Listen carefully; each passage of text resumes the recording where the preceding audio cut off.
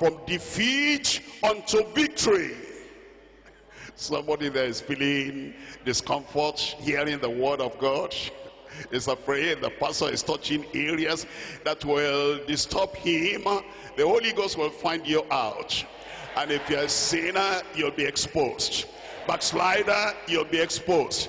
You will not distract us here, but the Lord, the Holy Ghost will distract your life. And the Holy Ghost will turn the searchlight upon your life. And if you're one of the Akans in the church, the Lord will root you out. Every plant my heavenly Father has not planted in this holiness church, the Lord will uproot them in Jesus' name. Few, the few that be saved, and the few that be sanctified, and the few that be faithful. I pray that God will make you as one of those faithful people in Jesus' name. We're looking at 1 Peter chapter 3. 1 Peter chapter 3. I'm reading from verse 20. 1 Peter chapter 3. And we're reading from verse 20 here. Here it says in verse 20. 1 Peter chapter 3. Here in verse 20.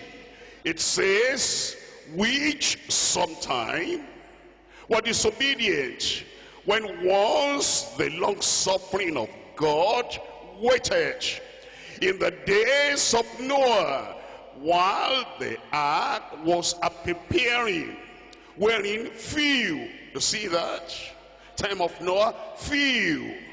120 years waiting for the flood to come. Few, wherein few, that is, 8 souls were saved. 8 souls were saved. All those many years, Noah the preacher of righteousness. He emphasized repentance. He emphasized righteousness. He emphasized coming out of their sin and coming out into righteousness.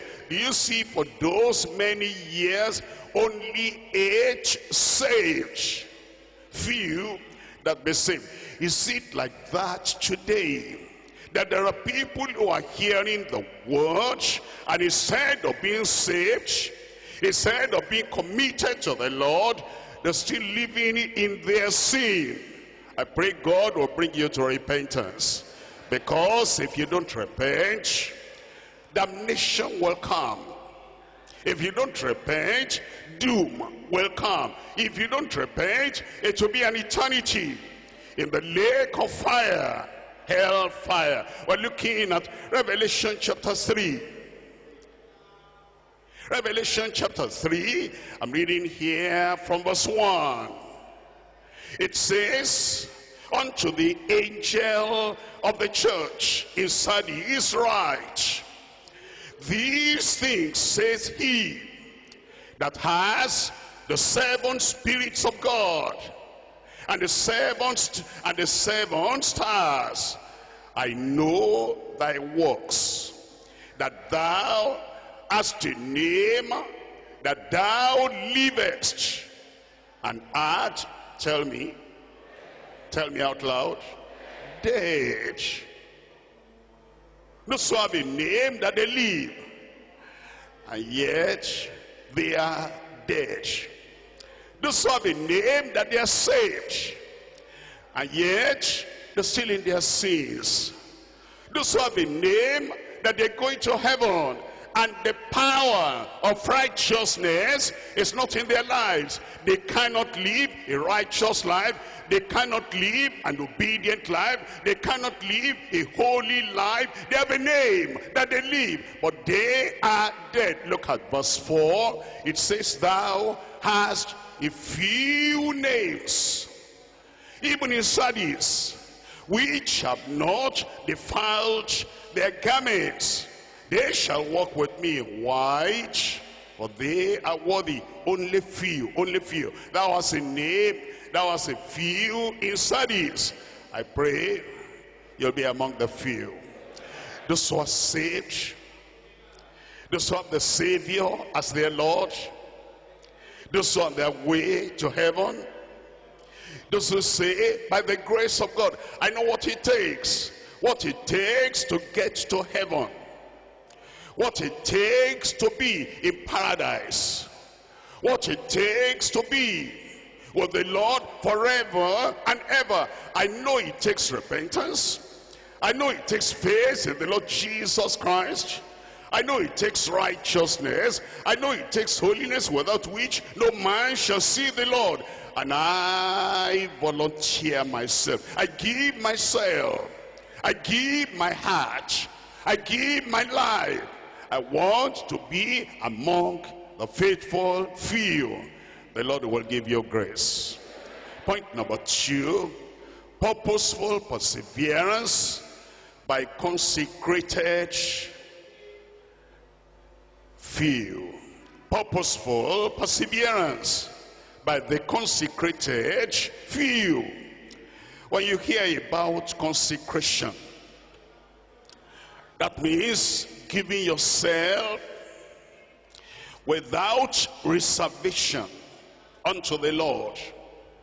Giving your heart without reservation unto the Lord.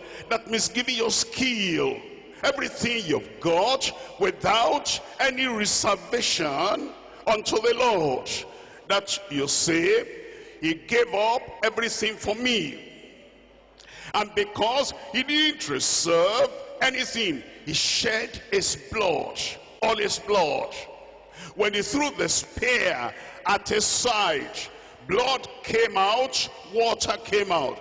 All the blood had been drained out of him. That's why water came out after the last drop of blood that came. He gave his whole life. He gave his whole blood, and he gave everything. And because he gave everything for me, that's why I give him back my heart without reservation. I give back to him my life without reservation. I give back to him my skill without reservation. I give my ability back to him without reservation. I give my knowledge to him without reservation. I give my strength unto him without reservation. That's what it means. The consecrated few. And there are few people. Look at all the churches around, and look at all the people that go to assemblies and fellowships and camp meetings and conventions and retreats and whatever. And you'll find they're not going there to discover, what can I give to the Lord?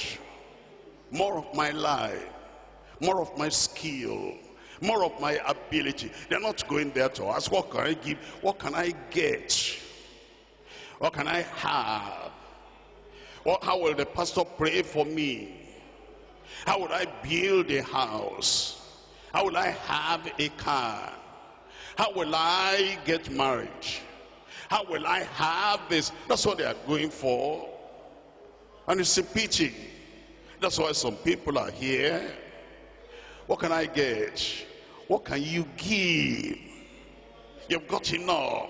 What can you give now? How can you sacrifice your time, your life, everything you've got to serve the Lord? 2 Samuel chapter 24. 2 Samuel chapter 24. I'm reading from verse 24. 2 Samuel chapter 24. And we're reading from verse 24. Look at what it says. And the king said unto Araunah, Nay, but I will surely buy each of thee at a price.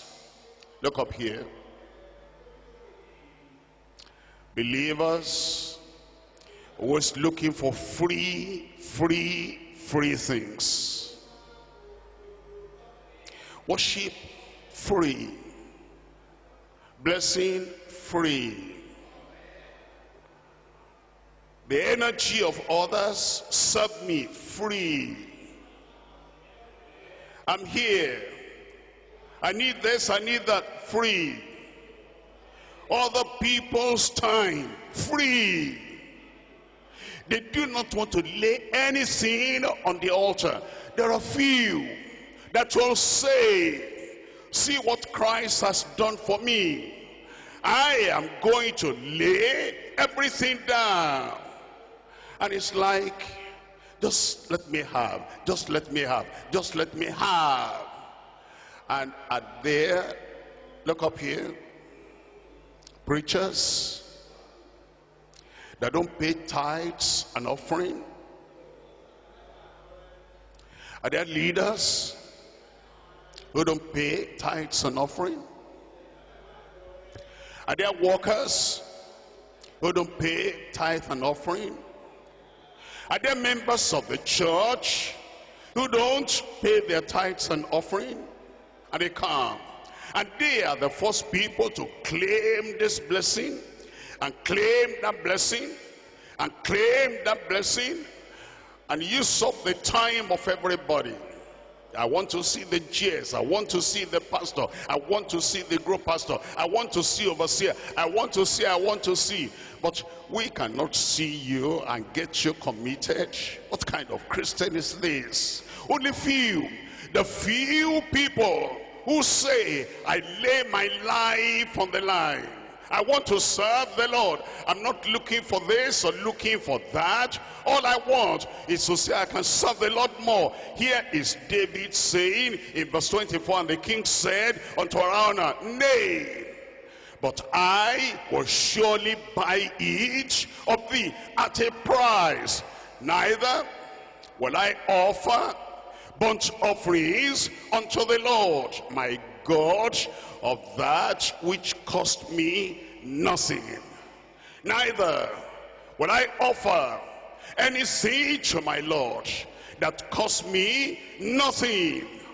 Do you remember that the people in the sanctuary, in the temple, they were giving offering, and rich men came and they gave? And look at this poor widow. She came and she gave. Look at Luke chapter 21. Luke chapter 21. I'm a Christian, check up. I'm a servant of God, check up. I'm committed to the Lord in this our church, check up. Luke chapter 21 verse 1. And he looked up and saw the rich men casting their gifts into the treasury. And he saw also a certain poor widow casting in thither 2 mites. And he said, of a truth, I say unto you, that this poor widow has cast in more than they all. Church, who is talking here? I want to hear you. Who is talking here?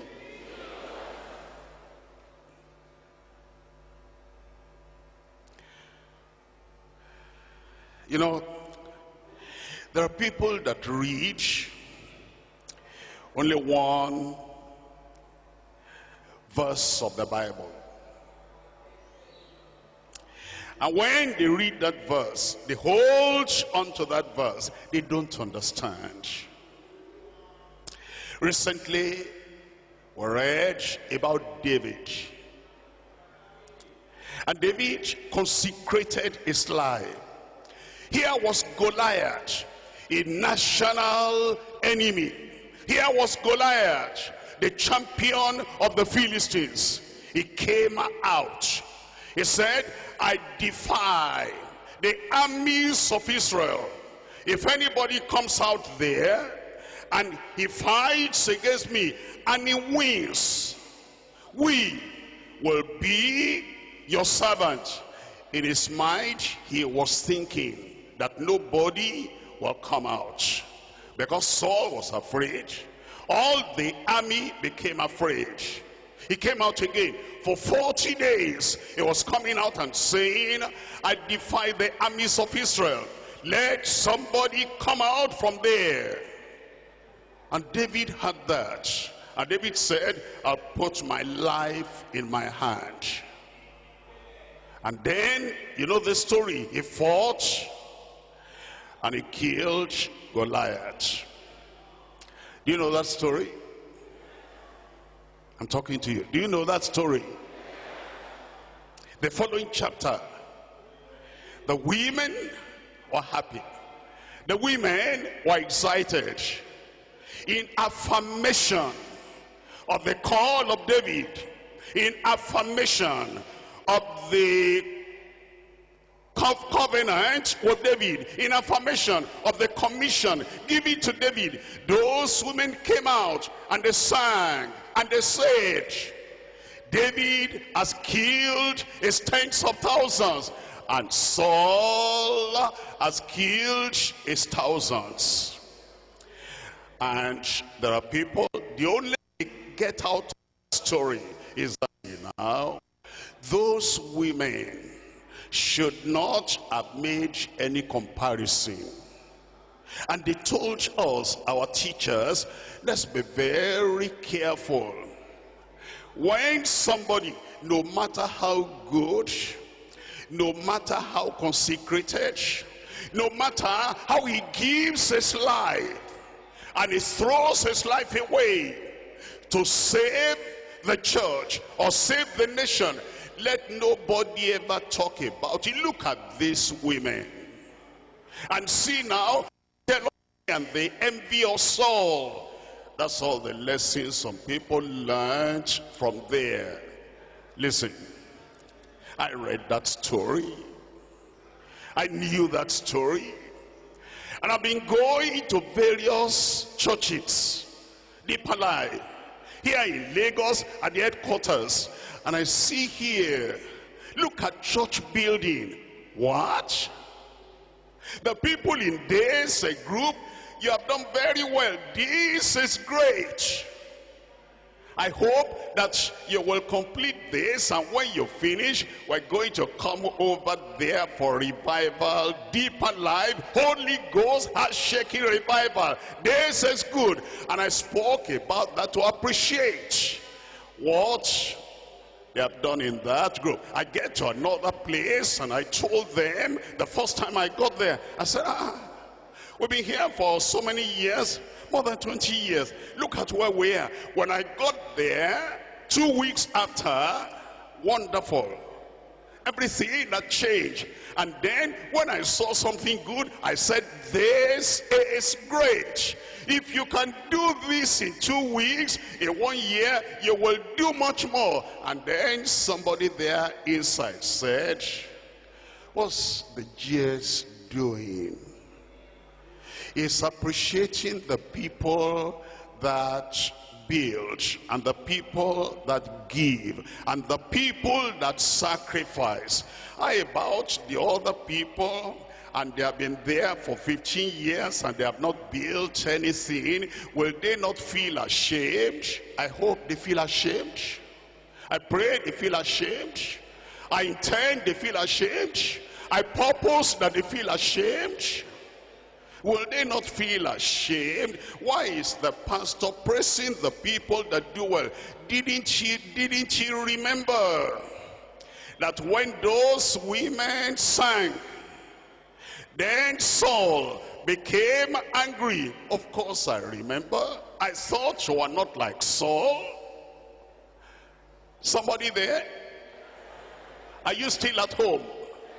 I thought you were not like Saul. I thought you were still safe. Saul did not have the Spirit of God anymore. The Spirit of God had left him. And the spirit of the devil, of Satan, occupied him and possessed him. I thought you're different. I thought you rejoice with those who rejoice. I thought you're going to say, this is a challenge for me See what that district has done. See what that group has done. And the pastor has spoken about that. We're going to give our lives. We're going to give everything we have. I thought it would be an encouragement to you. Look at Jesus here. Jesus is our pattern. Not those women. Not those women. Look at Jesus here. He saw the people giving offering into the treasury. And he looked up. And he saw the rich man, and he saw what they gave. And then he saw the poor widow having 2 mites for her life's income. All that she had, 100%. And she gave it. And look at this, verse 3. And he said of a truth, openly, and he said, I say unto you that this poor widow has cast in more than they all. For all these have of their abundance cast in unto the offerings of God. But she, of her penury, of her poverty, has cast in all the living that she had. That's Jesus Christ. And we follow after Jesus. We see somebody making a sacrifice, giving her strength, giving his strength sacrificially. We see some of our workers, some of our leaders, we're almost tempted to say, brother, you need rest. You're doing too much. We're almost tempted to say, let others come and help us carry the load along with this sister. You're doing too much. And then others are just laid back. There's nothing. Only few that are giving their totality. You will join them today. I said you will join them today. And when we see that, we commend them, we appreciate them. And it is the appreciation of Christ himself. You know, it is the people that want to hide under stinginess, hard-heartedness, and they don't want to change. As it was, so it is, and so it will ever be. They're building their own houses. They're building 2 houses. They have a house over here, and they have another house over there in another place. And they send their children overseas to college. And it's so costly. And yet, they accept to worship in a ramshackle building. And those people alone by themselves, if they were like David, if they were like this poor widow, they could raise up a magnificent building there all alone by themselves. Only few people who are consecrated and committed. And thank God you are among the faithful few. I said you are among the faithful few. We come to point number 3. Point number 3 is the propelling power. The propelling power of the commissioned few. Propelling power of the commissioned few. I'm looking at Matthew chapter 9. Matthew chapter 9. We're reading from verse 37. Matthew chapter 9, verse 37. Then said he unto his disciples, the harvest truly is plenteous, but the laborers are few. Think about the whole of the nation of Israel. They were in their millions, and Jesus had 12. What will 12 people do? Very few. But those people, few of them, they were propelled by the power of the Holy Ghost. Chapter 10, verse 1. And when he had called unto him the disciples, few,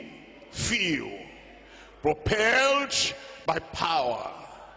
Come to Luke chapter 10.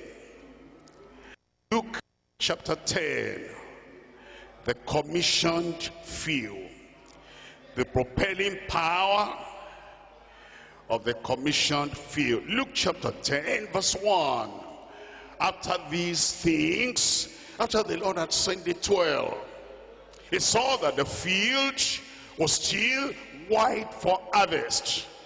After these things, the Lord appointed other 70 also, and sent them 2 and 2 before his face into every city and place whither he himself would come.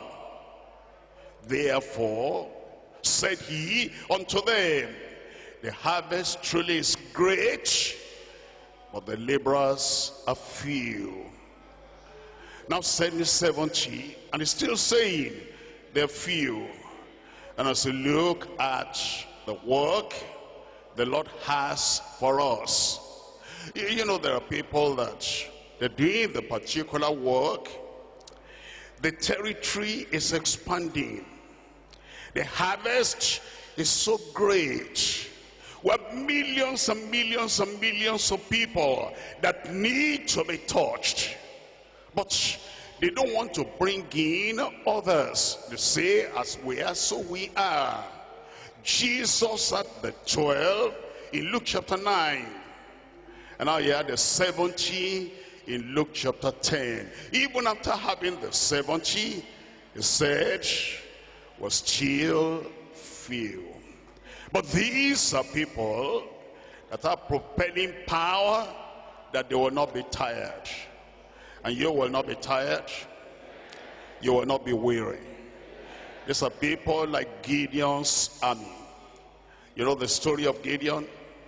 He made the call. 32,000 came out. The Lord said, "They're too many.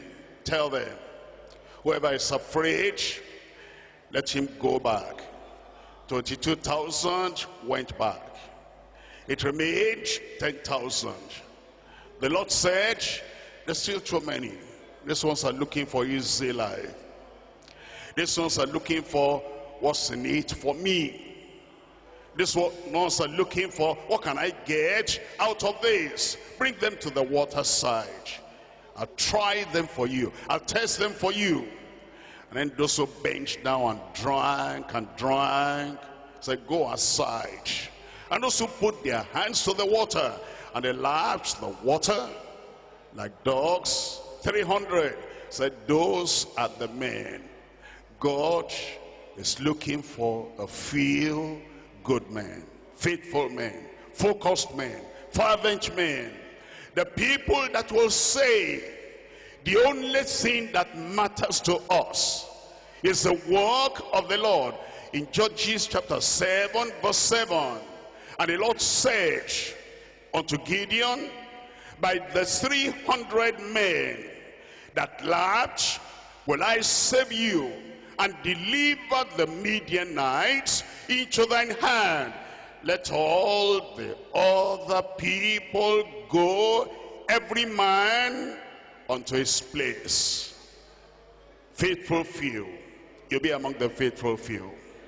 The focused few, you'll be among the focused few in Jesus' name.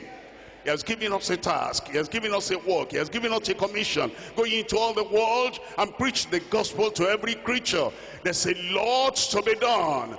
And the people who are willing to sink every energy into the work of the Lord is calling upon you today. And the people that will say, here am I, Lord, send me, the Lord will send you, and you'll be a great instrument in the hand of the Lord in this generation, in Jesus' name. Are you there? Are you one of the few? Are you focused? Are you willing to take up the baton and preach the word of God and stand for righteousness, even if everybody around you is compromising? Why don't you stand up and tell the Lord, I will be among the faithful few, among the focused few, among the fervent few, among the few good men and women that God is looking for today. Stand up and present yourself before the Lord and say, Lord, I will. Whatever challenges are there, I will overcome. I will serve the Lord and consecrate my life to the Lord without reservation.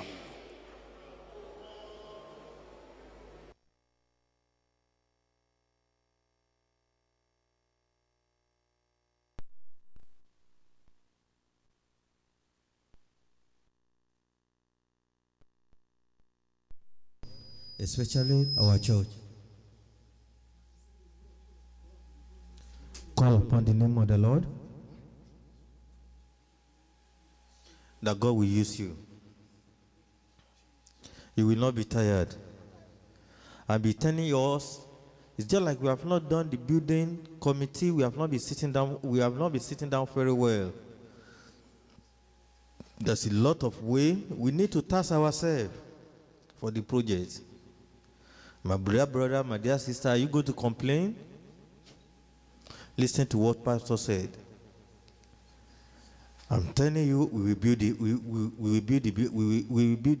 the house. And God is going to use you.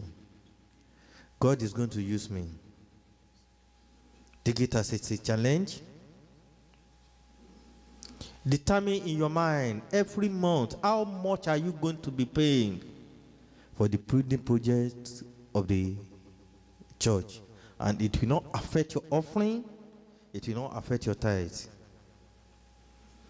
The more you are giving, the more God is going to be open way. Part of it, you children, you are part of it. Whenever you have anything that come in, 10% of it, bring it to the house of the Lord. If we are faithful on all these small things, we will be surprised that God is going to build the house for us. Keep thinking, how can we do it? What way can we do it? The church of the Lord needs to be built. You are not going to be tired, but that will be the legacy you are going to give. That when we started the Parallel Bible Church in Charlotte Faith, this is what God used us to do. Call upon the name of the Lord, God will empower you. God will empower me. The grace of the Lord will be sufficient for everyone for you. Pray for every one of us God has used for this Easter retreat. Call upon the name of the Lord, that God will empower you more. Pray for my family, especially the mother of the house, that by the power of the blood of Jesus Christ, the grace of the Lord will continue to be upon you. Anything that will be a stumbling block, knowingly or unknowingly, as she put all her life online, but the growth of the Lord of the world, or the growth of the word of the Lord, that thing God will remove in the name of Jesus Christ. No matter how small it is, that will be a stumbling block. And all our efforts in growing the church in growing the church, that by the power and the blood of Jesus Christ, God will go to reward her abundantly. Let's pray for a Labo family, that God has been setting them down and putting them a legacy that can never be forgotten in the history, in the Deeper Life Bible Church Charlotte history. That by the power and the blood of Jesus Christ, God will not forget them. God will wipe away their tears. And by the power and the blood of Jesus Christ, they will laugh. The joy of the Lord will continue to be their strength. When they enter house, it will be blessing. When they go out, it will be blessing. The left side of their life will be blessing. The right of it will be blessing. They will not be tired. The wind of word will not take them. By the power and the blood of Jesus, more revelation of God. God will continue to reveal to them in Jesus' name. The cross is so heavy that Jesus Christ himself, it was very, very heavy for him. He carried it, he wanted to fall. And he called upon the name of the Lord. He said, God, take this cup, let it cup over me, if possible. If that cross is too heavy for Jesus Christ, you should know that that cross you are carrying is too heavy for you. But call upon the name of the Lord. The grace will be sufficient. You will run the race to the end. Your flesh will not condemn you. People will not condemn you. Your past will not condemn you. Your present will not condemn you. Association with the word of the Lord will not put you to shame. The grace to be able to carry the cross to the end, God will give to you.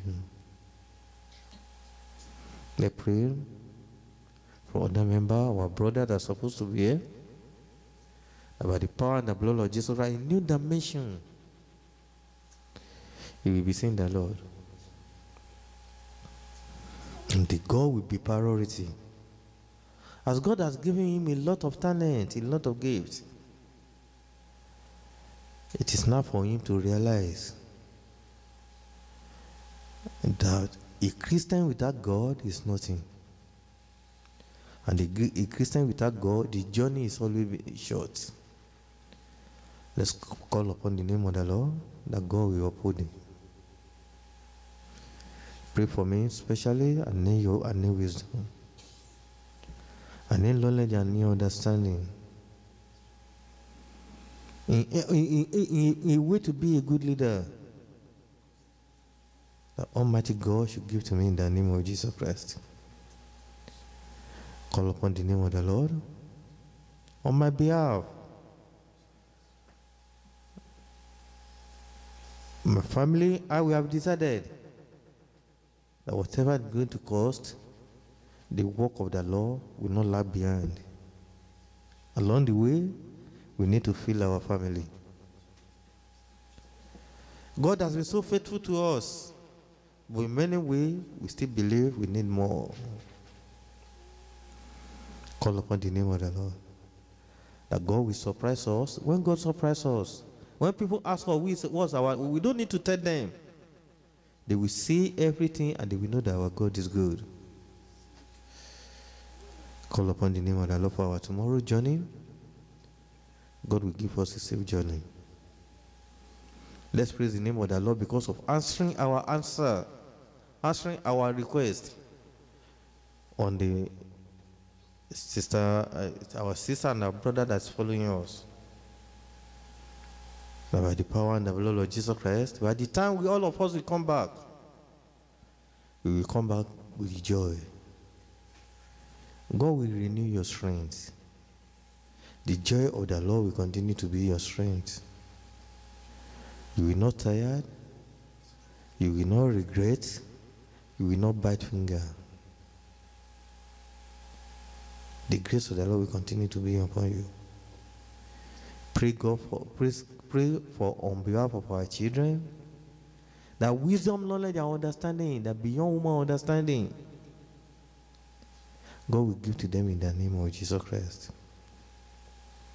All forces that may be against their success, that may be against them going forward, that may be like a no in your family, this is it.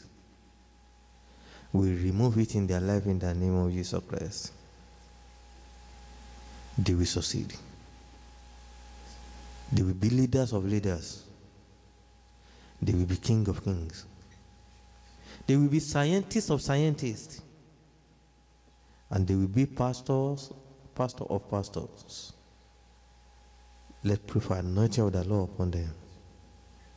And the grace of the Lord will continue to be upon them. Pray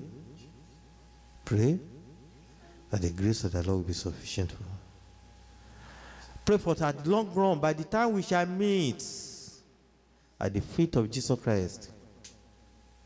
Welcome, my child. Welcome, my daughter. Will be your portion. Will be my portion. And we will be able to tell each other, and you will be able to make it. That's what the family said. You are so foolish. But your foolishness have landed you in the kingdom of God. Friends say you don't know what you are doing. But that ignorance have landed you in that mansion. Devil try to fool you that it doesn't matter. But you dare to the warning. And you stay faithful to the word of the Lord. And you measure it. By the time you measure, the measurement, the decision of taking the way of the Lord landed you in kingdom of God. You will see me there. I will see you there. Pray for more anointing to increase the church. That God will give to you. That grace of the Lord will give to you. And by the power and the blood of Jesus Christ, church will grow. And the mercy of the Lord will be upon us. In Jesus' name. Sister Priscilla, come and round up for us.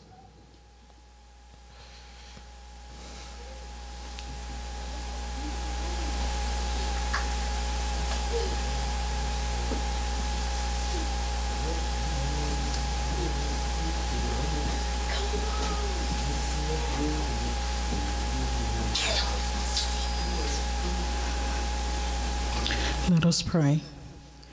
Heavenly Father, thank you for allowing us to worship in your house this evening. Thank you for the wonderful service that we had today.